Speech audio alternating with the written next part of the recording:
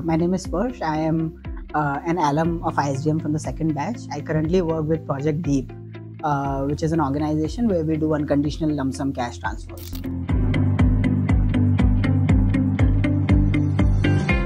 To give some context, before ISDM, I was working in a corporate where I think for 2 years I was just not able to find some purpose or meaning, like what am I doing, for whom the work that I'm doing, who is it helping.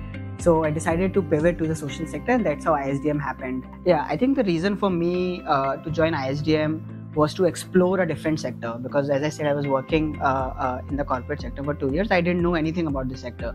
So the objective or the expectation that I came in ISDM was to explore the different sector, to explore where I can use my skills and my passion to do some meaningful work. So I think that's where ISDM really helped me in terms of giving me that knowledge, where all the practitioners, the CEOs of different organizations came and shared their perspective, and as well as people around me. Before that, I was in a company of mostly engineers. So from there to coming here to meeting people from different backgrounds, I think that also helped and gave me a completely new perspective. So I think that is what I also carry with me now where I work.